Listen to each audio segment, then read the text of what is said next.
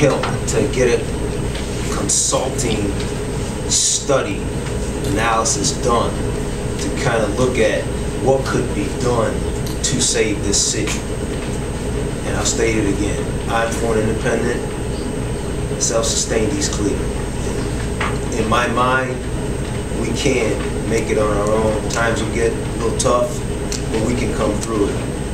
Growing up the way I did, I have no problem working hard and, sharing meals.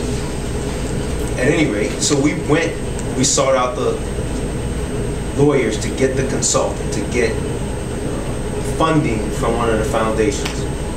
One of the pieces of legislation here tonight will get us, hopefully, that funding to start that study so that we can see what options are available. We asked for an independent firm, non-biased, outside representative, meaning outside of Northeast Ohio and not affiliated with Northeast Ohio. Many of you know the issues we had with previous studies as they come through case and Cleveland State. You can imagine the inherent conflicts of interest in those. And then a nationally recognized firm in this area. We found one who actually worked on the rebuilding of Detroit, Conway McKinsey. So we're hoping to enlist them and hoping that this second piece of legislation will get the funding. We can bring them online and then do a study, not just a study, but we want an alternative to this annexation, right? Hopefully, well, what we're saying, not hopefully, we're saying we want something else on the ballot that can be voted on as an alternative to the annexation. With the annexation piece, we are naming 3 commissioners. And again, it's been stated, and I'll state it again, it will come back to a vote of the people.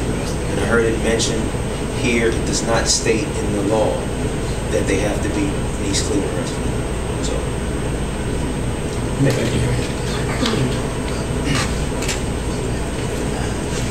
It's a tough process. Once again, like a lot of you all, products of the community.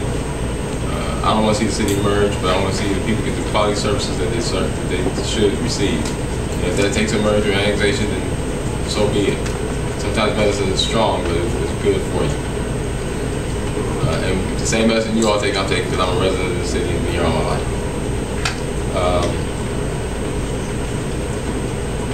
Once again, I read off the names of those that we have interviewed and vetted. And we're going to move on to the legislation now, ordinance number 416. Council President.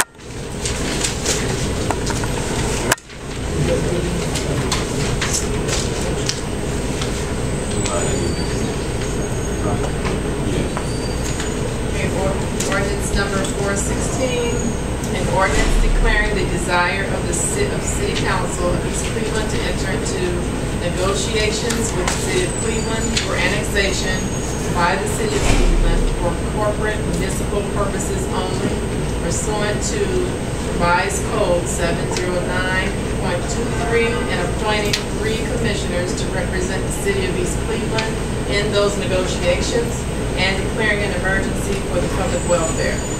Requested by Council as a whole and sponsored by Council as a whole. Since this is sponsored by Council as a whole, Council President.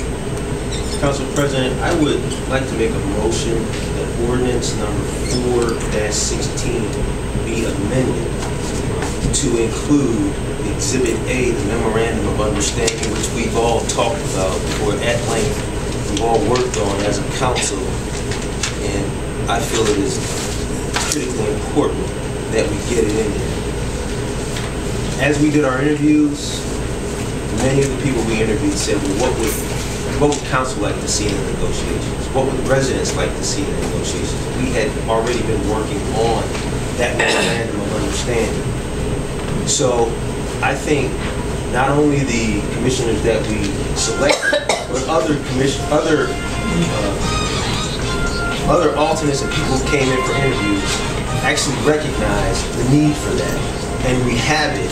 I would like to have it as part of the ordinance. So I'd like ordinance number 416 to be amended to include Exhibit A, Memorandum of Understanding, which all the councilors have in front of them.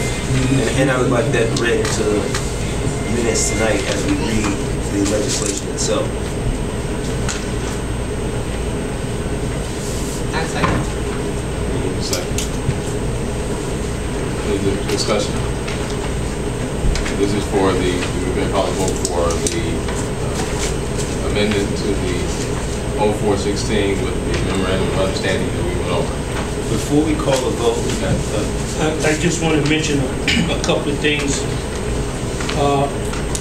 In this Exhibit A, it says the language may be subject to changes of working documents, so you're not locked in. It's just a suggestion. One thing, like in Section 4, I'll read it briefly, and this is my opinion. It says an annual merger incentive payment in an amount of $10 million from the state of Ohio to the city of Cleveland earmarked for East Cleveland debt. Well, once we work this, $10 million is just a drop in the bucket. I think minimally, this is my bias or how I see it, at least $50 million. That's one part of Exhibit A. The other one in Section 8, it talks about the maintenance of the East Cleveland parks and suggested that the Metro Parks might be able to do it. Hopefully that may come about.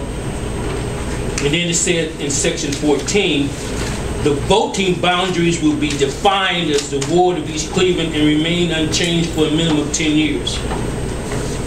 Those were some of the highlights that stood out, and there's more to the document, there's 3 pages. But the key thing is that we've kind of discussed this, and it's a start.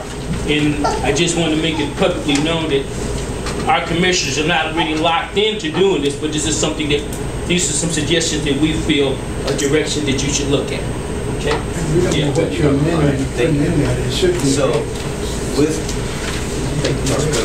with this memorandum of understanding, before we move to vote on the changes to the ordinance, I see fit that we name the commissioners